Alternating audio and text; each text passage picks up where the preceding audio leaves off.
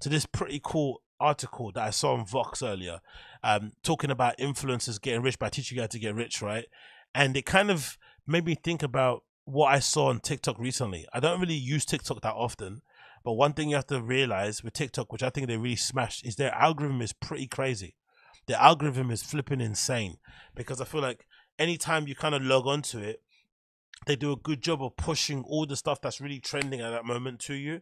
I remember there was a period in time where, for whatever reason, like all these young girls were wearing these particular type of pants, these like flared pattern things, and they were clearly that very thin material, very linen-y type. They'd kind of pull them up their flipping the cracks of their bums, and they'd be dancing, flirtatiously or whatever on the video. And that was like a trend for a while, and you couldn't literally, even if you didn't follow any of these people, you didn't like any of it, you couldn't kind of scroll by more than 5 posts without seeing a post of some young lady, in these really tight flares. So they do a really good job of kind of pushing at the moment. And now it feels like every time I log onto TikTok, the first thing I keep seeing are these like fresh faced, rosy cheeked, under 25-year-old looking white dudes talking about the benefits of flipping drop shipping, and Amazon fulfilled by FBA, fulfilled by Amazon, and businesses and all that sort of stuff. And it's just full of it, how easy it is, how much money they're making. And obviously, naturally for me, being a skeptic that I am, the first thing I'm thinking, if all you guys are making so much money, why are you teaching everybody to make it? Like, it just doesn't make any sense in that regard. And it's always a course. It feels like there's always a course that they're selling. It always has to be some sort of course that they're selling to make that make sense. And I think this article kind of speaks on it also. These guys, these kids who are becoming wealthy, from teaching people how to be wealthy, how to become wealthy, as opposed to actually teach them any skills, as opposed to actually teach them how to make a business. It's kind of like they're all basically selling ebooks about how you can also sell an ebook to be rich, if you kind of get it. But anyway, this is courtesy of Vox. It says the influencers getting rich by teaching you how to get rich.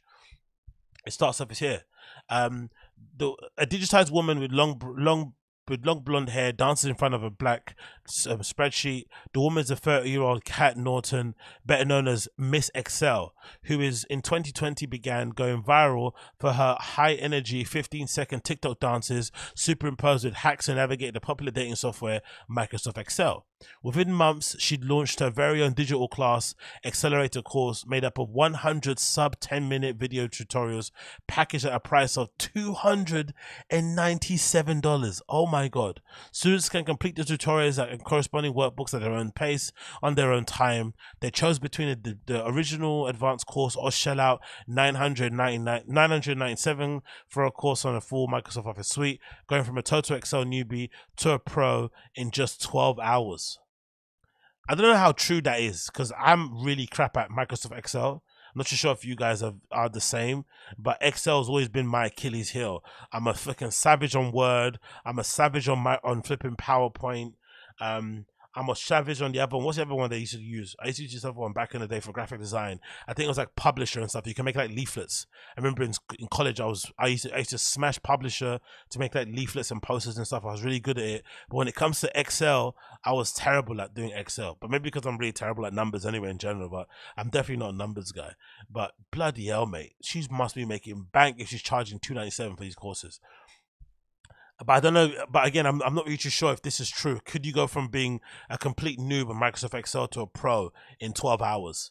Like, is that possible? Not really too sure. Anyway, continues. The classes were a hit, and practically among her core audience of 25 to 35-year-olds who were looking to bulk up their resumes or improve their marketability. Many of them were working from home due to the pandemic and considering a potential career change, and Norton is the platonic example of an online course teacher. She's proficient in all her in-demand skill, and perhaps most importantly, she's very good at selling it. But no one, not even Norton, could have predicted what a goldmine she stumbled upon. Within 2 months of opening the course, she says she earned more from classes sales than she made at her corporate job, which she included many other things, including teaching people how to do Excel. Jesus Christ. Which she's since quit to be Miss Excel full time. She now estimates she works about 15 hours a week, spending the rest of her time exploring the outdoors of Sedona, Arizona with her boyfriend, who handles the sales for the company. So far, they say that she's enrolled more than 16,000 people. There have been multiple occasions on which they've brought more than 6 figures in a single day, and claims confirmed by documentation viewed by Vox. It's when I do webinars, she says, and the live classes, that those are the massive cash influx days. Oh my God, bruh. She's killing it. And think about this, right? About killing it with these kind of courses. She's absolutely smashing it. Legitimately smashing it. Wow. I think this is a video, right, that she kind of does. Hopefully it doesn't play the music, but let's see what the content looks like. But I imagine it's just like a white girl dancing and with flicking Excel things superimposed in the back. Let's see. There it goes. Yeah, Excel hacks you don't know about. She's dancing in front of a white background with stuff and showing you all these little hacks and stuff. You gotta love the internet, innit? She's making cake off of this nonsense. The dancing is terrible. Like everything about it is probably dog shit, but people are really getting a lot of credit, a lot of value out of it. I know some people. I'm not really the guy because I think I usually tend to go on YouTube. I know a lot of people who like to cook at home, like myself, have now switched to having all their tutorials through TikTok.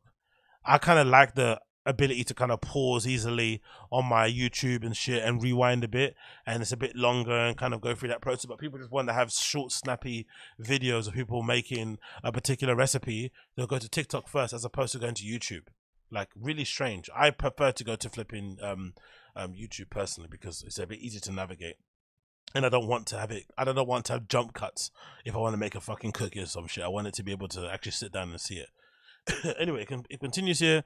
It says, noted that many other influencers are cashing in on the online course boom, a cottage industry which anyone can learn money making or otherwise life improving skill. Oh, that's what I want to say. Sorry, before I move on, I want to say here, because there's a bit here that says she now works 15 hours a week and she's spending the rest of her time exploring the outdoors in Sedona, Arizona with her boyfriend. This is why I say that Tim Ferris, the author of 4 Hour Workweek, right? Tim Ferris, 4 Hour Workweek.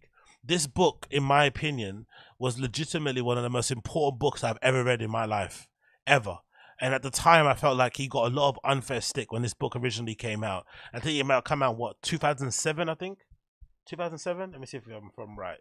Yeah, right. I'm absolutely right. Cool. 2007, right, is the date of publishing of Tim Ferriss's 4 Hour Workweek. And the name of the book, I think, kind of put people off, legitimately put people off.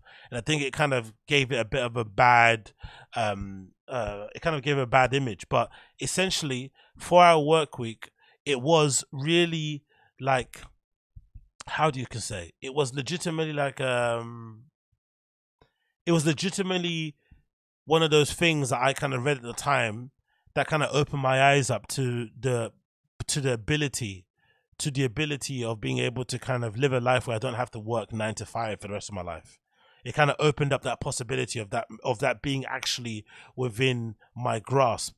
And I love the idea behind it because the whole title of 4 Hour Workweek was a little bit, a little bit deceptive, but the actual premise of the 4 Hour Workweek was that he wanted you, Tim Ferriss wanted you in this book to learn how to make a business, a muse, I think what it's called in the book, that essentially generated an income for you that you could pay and cover all your necessities. And it didn't require you to do more than 4 hours of work on it to kind of manage it. But then it allowed you the time to then do the things you actually wanted to do. Like learning how to salsa, like learning how to learn the language, learning a craft, going back to school, whatever it may be. It just was a way for you to kind of really kind of increase your time so that you weren't a slave to your job in terms of converting your 8 hours into money. It could kind of open up your flipping time. I think there's a passage in the book about being time rich, about the really wealthy people out there are the ones who basically get to do what they want when they want because they're not kind of bound or kind of locked into a job where they have to be at a certain place at a certain time. And this again was before mass adoption of working from home. This is 2007 where, you don't get to work from home. Working from home is a real privilege and a real treat and stuff. So him kind of changed people's mindset in that regard was really, really interesting. And I remember when I went to Nicaragua to visit my friend, that time, around that time, maybe it was around 2007, 2005-ish. No, 2007, no, maybe 2010 times, I went to go visit my friend in Nicaragua. I remember when I went to this really cool hostel somewhere in Leon, one of the cities there, and I bumped into this Brazilian dude who was like, living the life for me anyway, out there. He was flipping, you know, golden brown. He had a great head of hair. He was surfing every day with and he had his little dog that he kind of would walk along the beach and run along with, surfing, chilling, eating great, you know, just looked amazing, always funny, always a smile on his face, and just living life. But then I always, whenever I'd ask him what he was doing to kind of sustain his lifestyle, he'd always get a little bit sheepish and don't want to answer. But later on, I found out that what he essentially was doing was basically doing what I'm doing now, where you essentially get to work from home and sort of like quote unquote freelance and do loads of like at home, working from home, sort of like customer service, operation, social media managing stuff. That doesn't require you to be in one place at one time. You can kind of be location independent. So he was doing that location independent stuff in that 2008, 2009, 2010 when I wasn't really aware of it and it wasn't that popular. So he was just, you know, reaping the rewards of it and kind of living this kind of, I think at the time they used to call it digital nomad sort of lifestyle. And that's what he kind of was able to kind of do. So I say all this to say that the 4-hour work week really set a precedent back in the day. It really kind of set a precedent. It kind of was something that kind of, I think, was ahead of its time, actually. That's the fact that it was ahead of its time. And definitely was ahead of its time. And now it looks like these kids are basically doing the same thing. They're taking the tenets of the 4-hour work week and applying it into the modern age, because most of these kids don't want to work, right? There's loads of articles of kids who are essentially, you know, against working a regular job. They routinely walk out of jobs if it doesn't suit their needs and shit. And all of it is kind of geared towards this idea of kind of, you know, all about increasing the lifestyle aspect of it and not trying to kill themselves working 9 to 5s like probably my generation did. But anyway, it continues. Norton had many influences. Norton and many other influencers are cashing in on the online course boom, a cottage industry in which anyone can learn a money-making or otherwise life-improving skill. The Microsoft Office suite, email marketing, gut health, equitable household labor, how to get tech job, and self-confidence from some they already trust. These courses hosted on one of the dozens of make your own course platforms like Teachable or Kajabi can run from a few $100 to $1,000, from a day-long intensive to a months-long course. What most of them have in common is that they're undertaken completely independently from the majority of the students that are part of the specific cohort, but can sign up as a complete work as itself.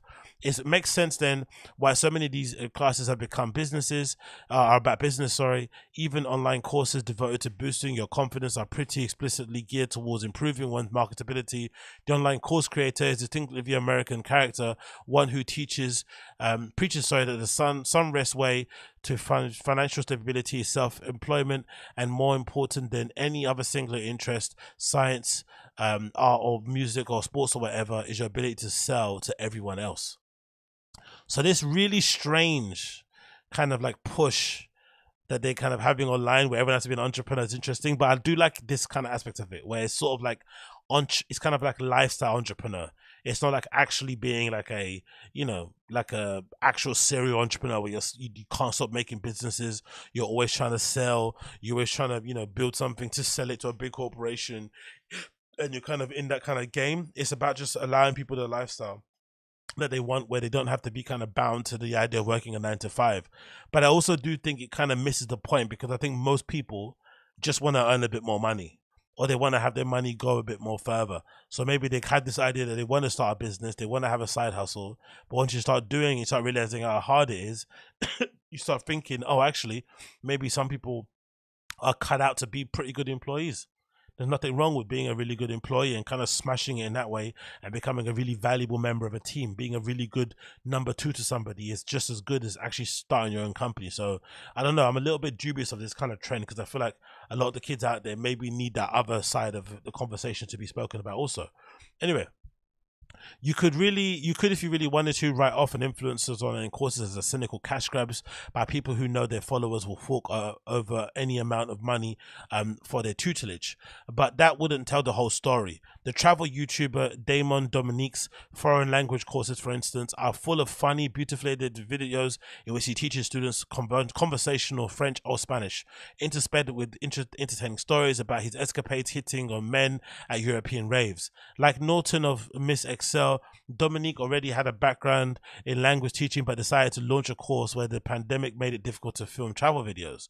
For creators like Dominique, online courses are a welcome respite from the erratic, unpredictable nature of making content on internet platforms. It says, there's a change in the algorithm every 2 months. Oh, that's a good point. I didn't think about it, actually. There's a change in the algorithm every few months, and right now it's all moving towards short form video. It took him about 6 months to organize film, edit, and edit a course offered on a digital course platform, Teachable, which, like most course platforms, takes either a percentage of the revenue cost of a creator a few thousand per year to use, depending on which pricing model they chose. So far, more than 5,000 people have taken his 199 French course. 5,000 people taking online French courses.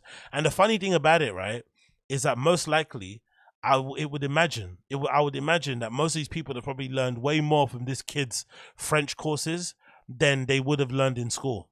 Most likely, they've definitely learned more. I mean, that's the kind of gut wrenching part of it. Like, even for me, like, I remember, when I started realizing, oh shit, I actually always did like history, even though I was a bad student at school with it. I used to flipping love history in school, but it was taught really terribly.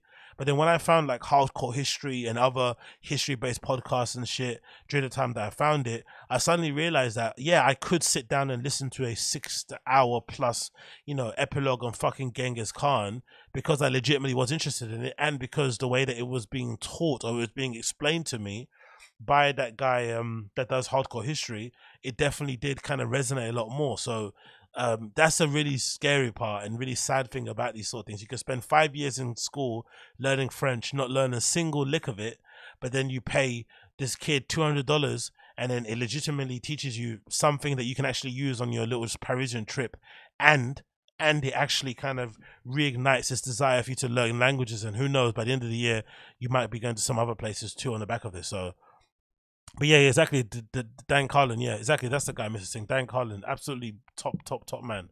I love Dan Carlin, man. I wish he would restart his podcast too. I think it's called Making Sense, the one where he just talks about just like regular news and politics and stuff. I know he gets bummed out about doing it and stuff because he gets a little bit too hard into it and kind of it can get a bit conspiratorial. But I did enjoy them. Anyway, it continues. Teachable doesn't consider itself a replacement for higher education per se, but it does hope to supplement it. People never go to college. So it says, most people never go to college, and they need a solution that works for them and their life, explained Teachable General Manager Mark Hasseltine. The challenge with traditional education is so expensive, and it's on the school's time, not the individual's time. A lot of professors are more concerned about their own reputation. Influencers, he argues, are experts at engaging with their audience, who in turn trust them to educate in a way that they're already familiar with. Academics, however, don't always see the influencers as the best professors. Some of these influencers do the legitimate training in the field, and some do not, but they are able to position themselves in the credible as experts by using the acceptable boundaries or patterns of communication authenticity, said Emily Hund, a research affiliate at the Center of Digital Culture and Society at the University of Pennsylvania Annenberg School of Communication. Bloody hell, what a title of a school, innit?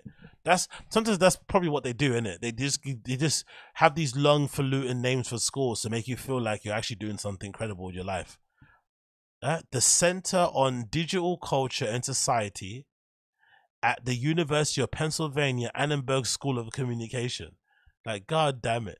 Anyway, in the realm of parenting stuff, there are so many people selling parenting courses from every possible angle. On one hand, it's great when it comes from an actual trained psychologist, because now more people can access the helpful tips. On the other hand, every day you're getting content about what might go wrong with your kid. Yeah, it's like going on WebMD to see if you got a really bad cough. Don't go on WebMD. Don't do it under any circumstances. It continues, it creates this strange dynamic that shifts to selling ways of thinking and ways of approaching the world. But yeah, I've enjoyed it. I'm not going to read the whole entire thing, but I think it's really, really cool what we're seeing at the moment. Influencers taking learning into their own hands. A whole cohort of fans basically buying onto it. And I think, like most of these things online, even if it is a bit scammy, I think most people will sniff it out. So even if the person is able to kind of run off on them plug and make a bit of money, I think in the long term, it probably benefits them if they're actually legit, because they'll get a lot of returning customers. They'll get a lot of people eulogizing and evangelizing for their works. So they won't have to advertise in the slightest, because word of mouth will tell people, hey, go to this guy. He does really good Spanish courses. Go to this person. He does really good, basic electrician, house maintenance type of courses. Those type of things exist. So it's kind of within their it's within their best interest to kind of provide a good service, a good product, so they have people kind of returning and coming back. So it's not just a one-off, one-time purchase type of thing. So I do like seeing it, but I do think it's funny to see some of the guys and gals who are doing the whole, I'll teach you how to get rich by teaching you how to make another ebook to get rich again. Do you know what I mean? I love all that stuff. I really do love that stuff. I think it's absolutely